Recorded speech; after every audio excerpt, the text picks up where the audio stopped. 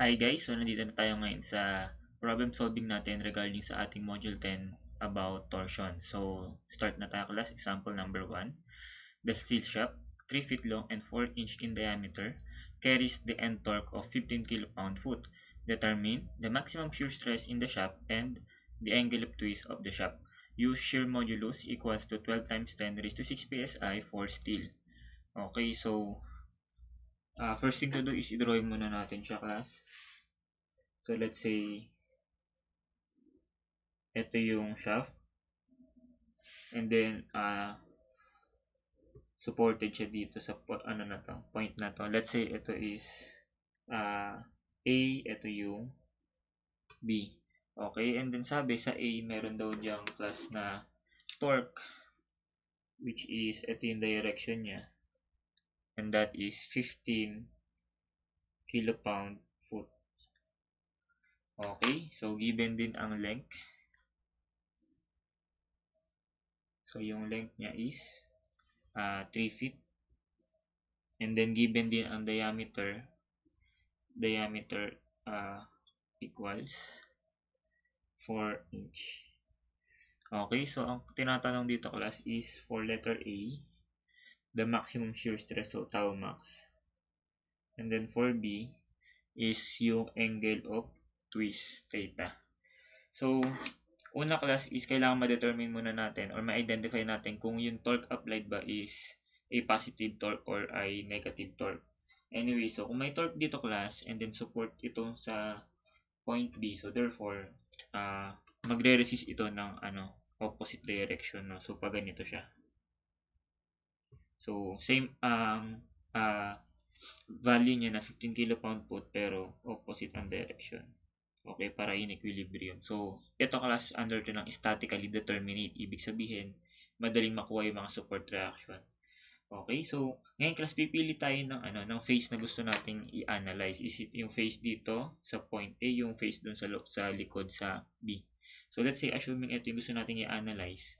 So ang gagawin ko, maglalagay ako ng right hand dito para malaman ko kung ito is positive torque or a negative torque. So paano yung right hand dyan class? So kung ito yung phase, lalagay ko yung kamay ko dyan, pag ganyan. Okay, so kapag sinunod nung direction nung curl ng daliri ko yung torque, ibig sabihin positive siya. Okay, so ito, so sumunod siya, di ba? The same direction, counterclockwise. So ibig sabihin, itong torque na to is a positive torque.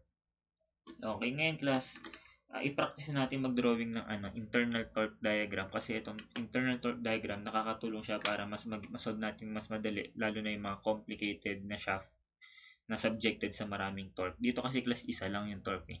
So pwedeng hindi na siya mag-torque diagram pero i-practice na lang natin kung paano siyang ginagawa. Okay, so paano siyang gagawin class? So let's say ito yung side view.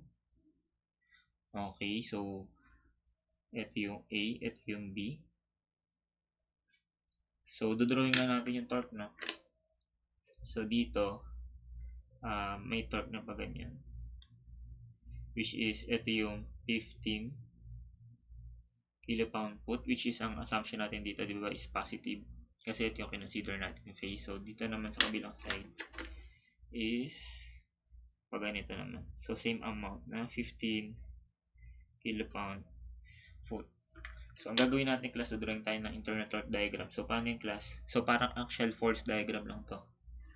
So ayan na, internal torque diagram. So initially start tayo dito sa A. Tapos anything above sa axis na to, horizontal axis, is positive. Anything below is negative. So starting from A, meron tayong nakikitang torque na 15 kilo-pound-foot, which is positive siya. So ang gagawin ko, from A, aangat ako ng 15. So mapupunta ako dito, which is 15. And then between A to B, so wala nang ibang torque na nag-exist. So therefore, constant ito. And then pagdating sa B, so meron na generate na torque dito, which is opposite dun sa unang torque natin. So therefore, pababa naman siya hanggang sa ma-zero out natin. Okay, so ibig sabihin nito class, sa torque diagram na to, that yung whole member AB natin is nakaka-receive siya ng positive torque na equivalent sa 15 kilo-pound-foot. Okay, so ibig sabihin, any cutting section dito class, mag-cut tayo na mag-cut. Ang makukuha natin, positive internal torque na amount is 15 kilo-pound-foot. Okay, so ngayon ready na tayo mag-solve ng maximum shear stress. So for A, so yung tau max. Okay, so recall natin that yung formula sa tau max is in general is T R over J. Okay? So, sabi ko nga class, pwede mong i-memorize yung mga formula na in terms of diameter, pero ako class itong gagamitin ko. Okay? And then, kung marirecall mo class, for a solid circular shaft, yung J is pi r raised to 4 over 2. So that tau max is equal sa T r over pi r raised to 4 over 2 or T over pi r cube over 2. So, ito na po yung formula. Ngayon, class, identify lang muna natin yung paggamit ng units para tama ang resulting unit natin ng shear stress. Okay? So, kung may metric ako, class, ang gagamitin kong unit nito is naka-Newton mm. Okay? And then, etong radius is naka-millimeters. So, magiging resulting unit nito is Newton mm over yung radius mm, so mm cube. Okay, so therefore lalabas is Newton per mm squared or megapascal. Okay, yun ay kung metric. How about naman kung class, English ang unit. So, ang gagamitin ko naman kung English is yung, so gamitin ko naman is blue. So, ano naman, pound, inch. Okay? Tapos dito, gagamitin ko naman is inch. So, therefore, magiging siya class. Pound inch over, ito, inch, magiging inch cube. So, labas dyan class is pound per inch squared or PSI. Okay? So, yun yung gagamitin ko mga unit pag ako ang magsusolve. So, therefore, ayun, gamitin ko na to yung torque, T sila niyan, 15 kilo-pound-foot. So, 15 keep foot. So, therefore, i-convert ko yung kilo-pound sa pounds. So, times 1,000 pounds per 1 keep. Okay, and then yung foot, ko-convert ko rin. So, 12 inch per 1 foot. Okay, para magka-cancel ito. Tapos, mag-cancel yung feet, magiging pound inch. Okay, and then divided by pi. Yung radius is ilan class? Binigyan tayo ng diameter na 4 inch. So, therefore, radius is 2 inch. And then, cube over 2. So, tau max. So, therefore, ang resulting unit niyan class is naka-PSI na. So, calculate na lang natin.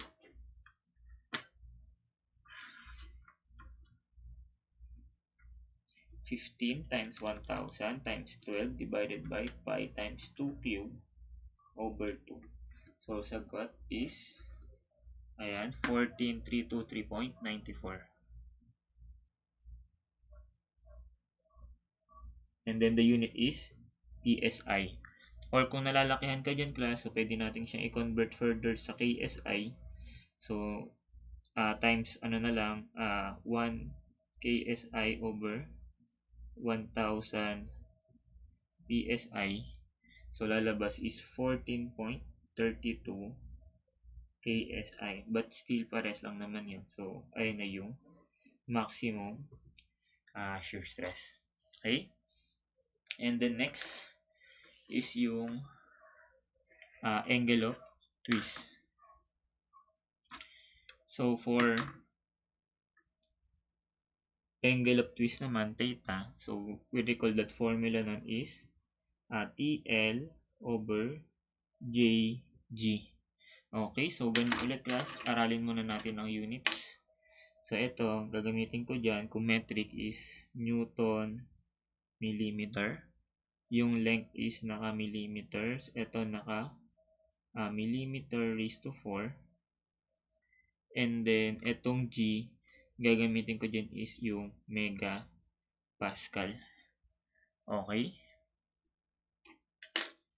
So, kapag yan ang ginamit kong unit class, anong lalabas? So, Newton mm squared over ito, mm raised to 4. And then, MPa. So, mm squared, mm raised to 4 sa magiging mm squared to. And then, ito, Newton mm squared. So, that is MPa and then over MPa. So, therefore, unitless. And then, ang lalabas is that angle is in radians. Okay? And then, how about kapag naman ako ay ginamit ko is yung English unit. So, ito gagawin kong pound inch. Ito gagawin kong inch. Ito gagawin kong inch raised to 4. Ito gagawin kong PSI. Okay, so that ang magiging resulting unit niyan is pound inch. And then may inch pa ulit dito. So, pound inch squared over inch raised to 4 and then PSI. So, magka-cancel yung inch squared dito, matitira inch squared dito. So, pounds per inch squared PSI. So, magiging PSI over PSI. So, unitless ulit or radians ang angle. Okay? So, ngayon ready na ako isolve yung theta. So, paano ba yung theta dito class? So, let's say represent muna tayo ng straight line before yung application ng torque T. So, initially straight line yan. So, from this point, papunta dito. Ngayon, nung inikot ko to class, so therefore, ito, hindi siya gagalaw kasi nasa fixed end siya. And then, itong point na nandito sa A is magta-travel siya along dun sa rotation. So, kung mag-rotate siyang ganito, positive. So, therefore, yung point A, magro-rotate din siyang positive. So, mangyayari, mapupunta siya dito. Okay? So, magta-travel siya dyan. So, initially, dito siya. So, project ko siya papunta dito sa center.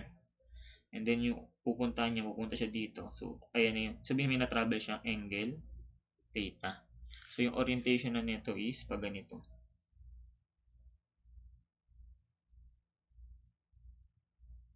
Okay. Ganyan siya. Okay, so, yung dating straight line is dahil nagka-torque, so, malilipat yung position nito and then ito yung hinahanap natin. Yung theta angle of twist. No, anyway, so ready na tayo mag-solve. So, substitute natin. Yung torque T is 15 kilo-pound-foot. Okay, so siguro dito ko na lang siya sulat sa baba. So, theta is equal to 15 kilo-pound-foot. And then convert. So, 1 kilo-pound, 1,000 pounds. And then, yung feet, so 1 foot, 12 inches. So, torque. And then, yung length. So, yung length niya is 3 feet. So, 3 feet and then convert ulit by 12 inch per 1 foot. And then, J is pi r raised to 4 over 2. So, yung radius is 2 inch. So, raised to 4. And then, ilan yung G? So, binigyan tayo dito ng G is equal sa 12 times 10 raised to 6 PSI. Okay, so gamitin ko lang yun dito. 12 times 10 raised to 6 PSI. So, pag yan yung mga units ko, therefore, unitless na yung theta or nakarad na yan. So, papindutin na lang natin. So, ilan ng theta class?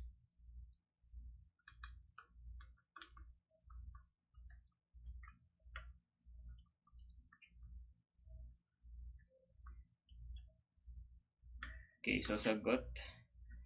Ayan, no? 0.0215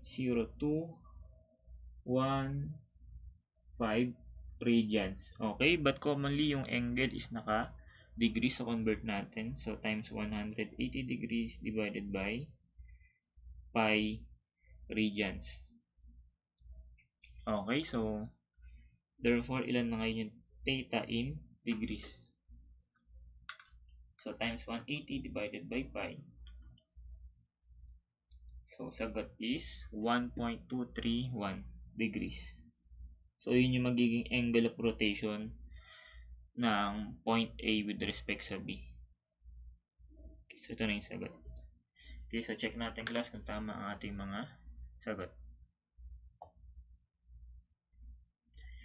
So, 14.32 KSI and then 1.231 degrees. Okay? Next.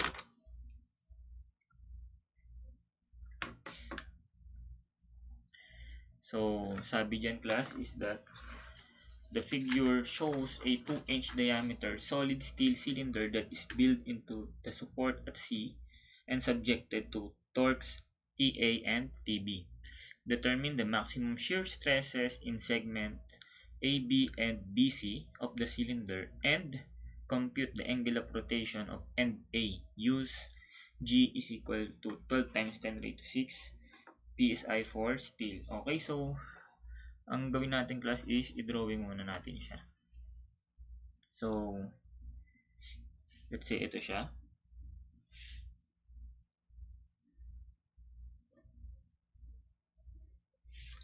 So, nandito yung fixed support sa C. So, this one is A, B, C. And then, sa A, meron TA. So, ganito yung direction niya.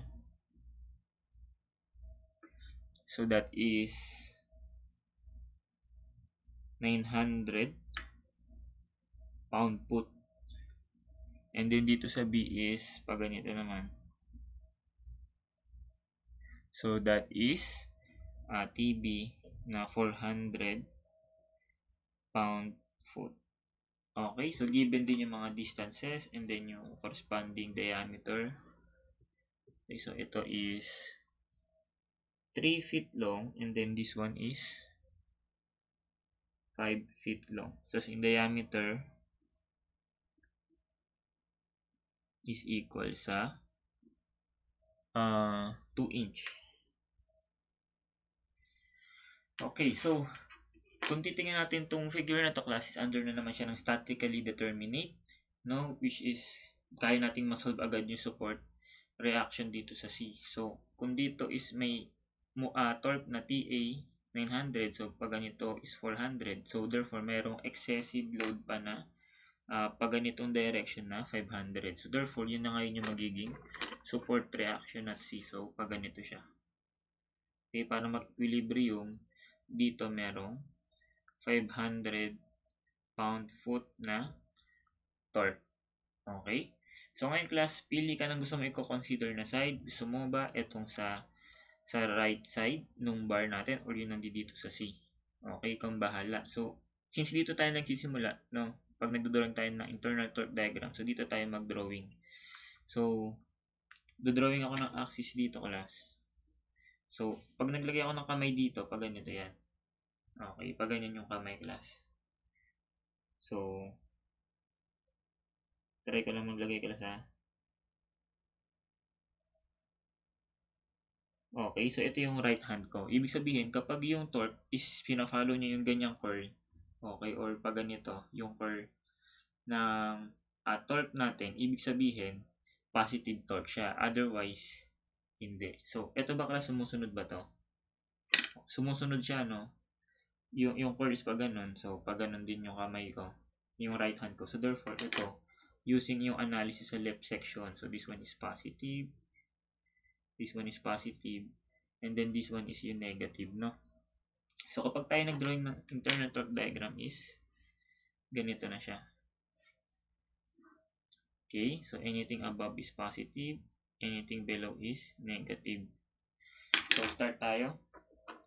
So, from point C, so merong torque dito, which is positive torque. So, aangat ako ng 500.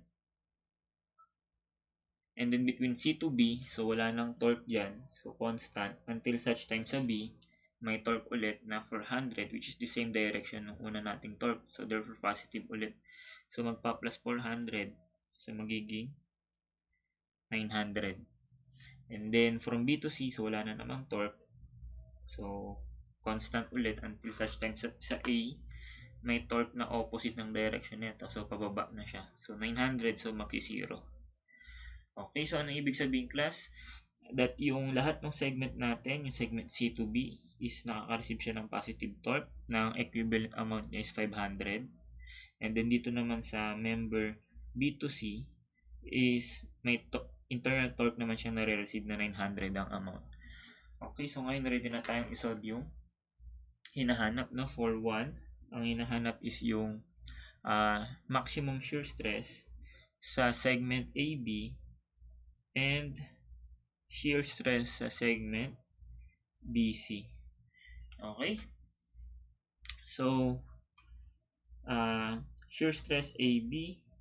So, ayun na, record lang natin that shear stress, maximum shear stress is equal sa 3R over J. So, for AB, magiging ano to? T sa AB. Tapos, ito is yung radius sa AB. And then, yung J sa AB. Wherein, dahil parehas lang naman yung radius all throughout. So, pwedeng radius na lang to. Anyway, so, input natin. So, etong torque. Sa AB, ito siya, di ba? Ay, hindi pala. AB, ito pala yung AB class. A, B, C. Ito pala class no, AB. Sorry AB. So, ang torque sa AB is 900. So, lalagay ko dito is 900 pound-foot. So, ko-convert ko yung foot. So, 12 inches per 1 foot. So, TR over J. So, pwede ba class itong R over G, ano to? Di ba mangyari magiging TR over pi over 2R raised to 4 yan? So, magiging T over pi over 2 and then R cube na lang. So, ito na lang gagamitin ko class para mas konti na lang yung input mo sa calculus. So, pi over 2 and then yung radius is kung 2 inch ito, yung diameter, so therefore radius is 1 inch and then cube. So, ilan ngayon ang shear stress sa AB, yung maximum. So, 900 times 12 divided by pi over 2. And then, ayan, ilan siya? So, sagot is 687 5.49 and then the unit is PSI yan. Okay, so pag nag-cancel tayo. So ito na yung sagot. How about doon naman sa segment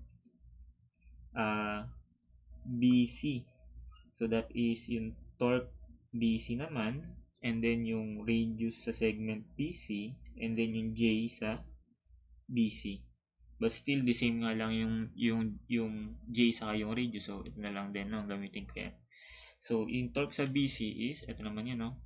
Makikita mo is 500. So 500 pound-foot convert, so 12 inches 1 foot and then over pi over 2 and then yung radius is 1 inch and then cube.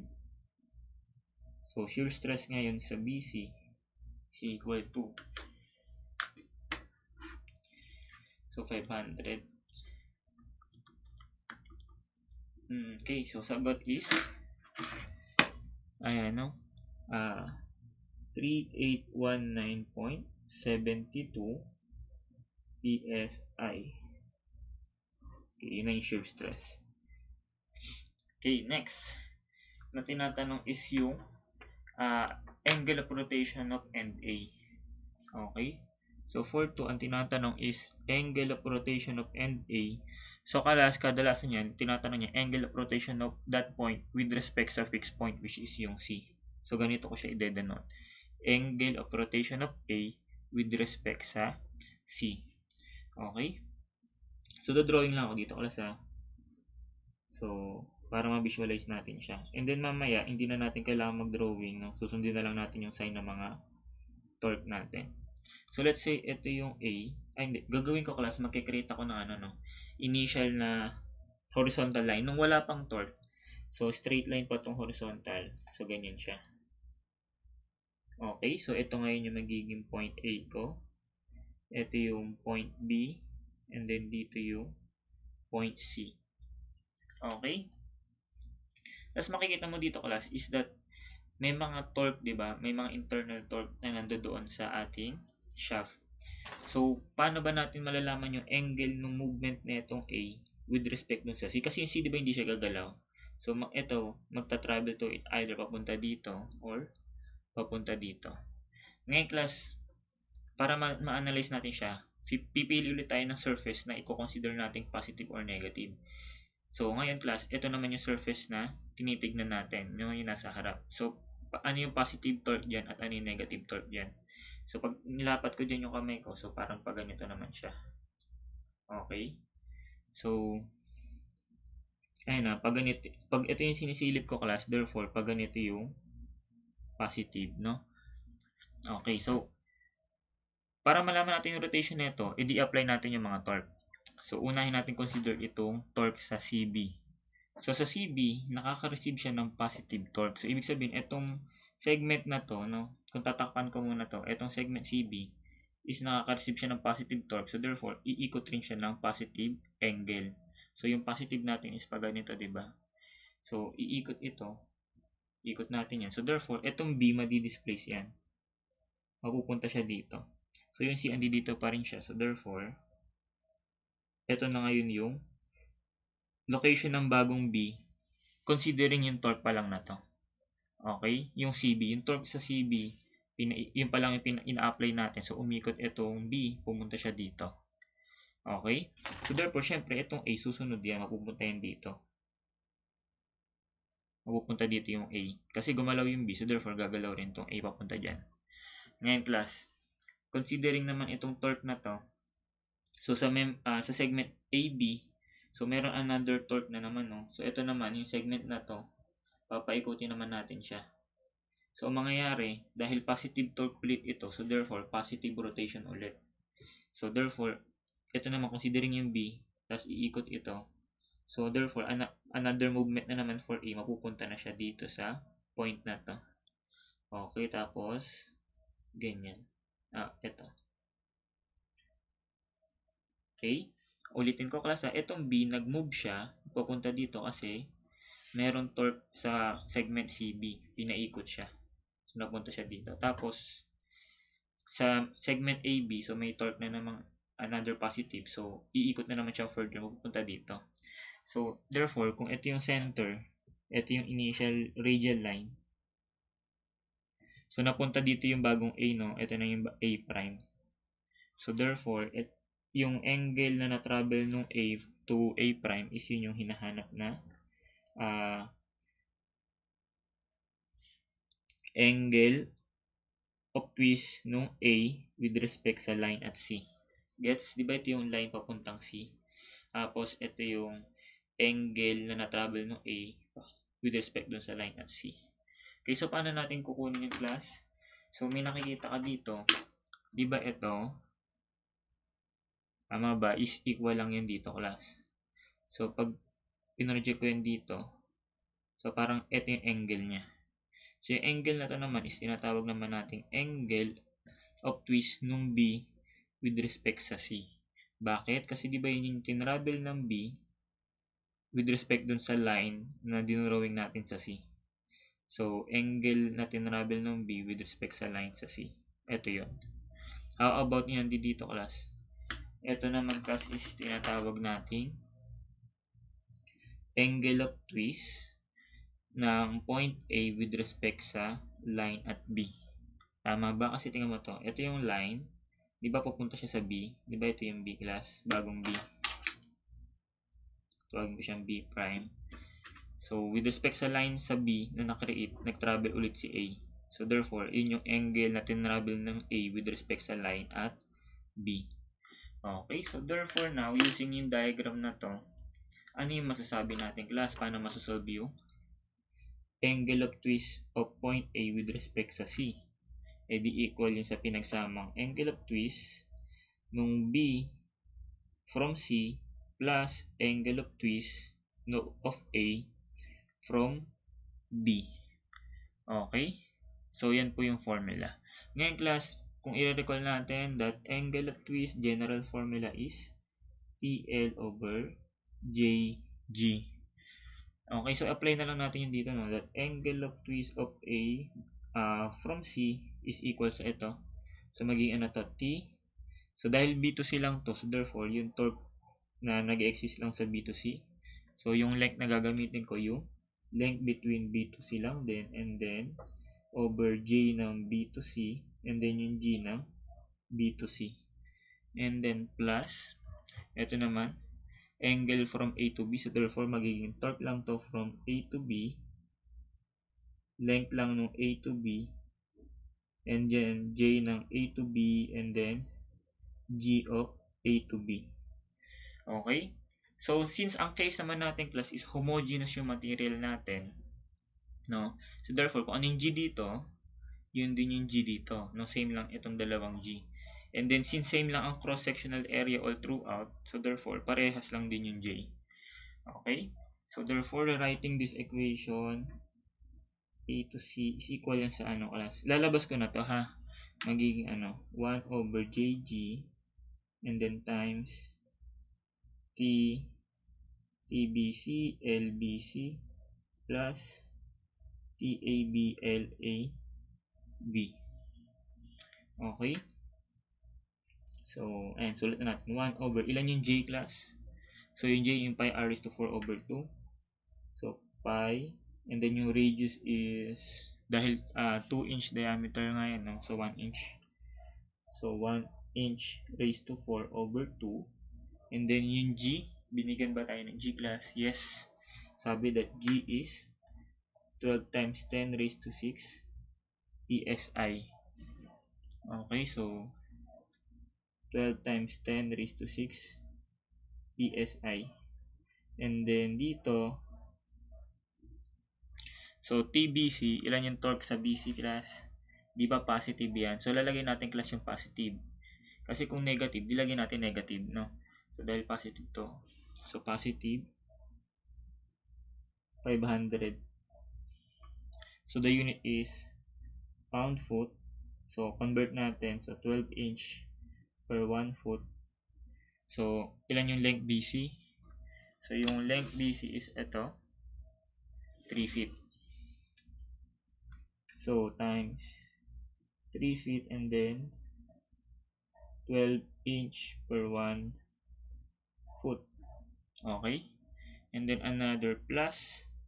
So ilan naman tong torque sa AB, class? Is it positive torque? Yes, no, positive 900. So plus positive 900 LB feet, and then convert, so 12 inch 1 foot. Ayan.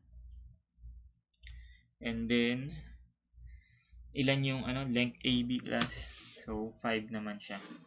Okay, so times 5 foot, and then convert 12 inch per 1 foot. Okay, so buo na ang equation, class. Medyo mahaba lang. Pakipindot, ilan ang angle of twist of A with respect to C. In radians pa lang yan, class. Okay, so 1 over pi over 2 times 12 P6, and then times 500 by 12 by 3 by 12 plus 900 by 12 by 5 by 12. Okay, check ko lang input ko, class.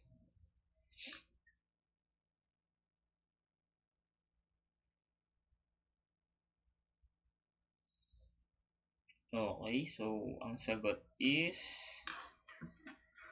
ayan, nakikita nyo pa ba, class? So sagot is 0.0458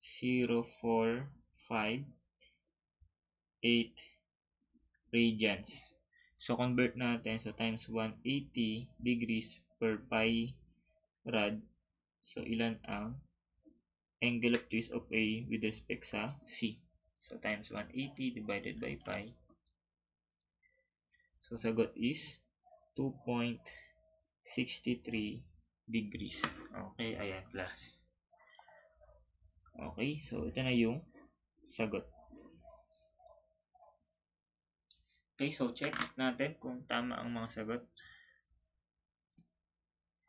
So, TAB 6875.49, TBC 3819.72, and then angle of twist of A with respect to C is 2.63. Okay? So, yung next problems class, next video na ulit natin siya i-discuss. Okay? So, ayan. Thank you guys for watching and God bless.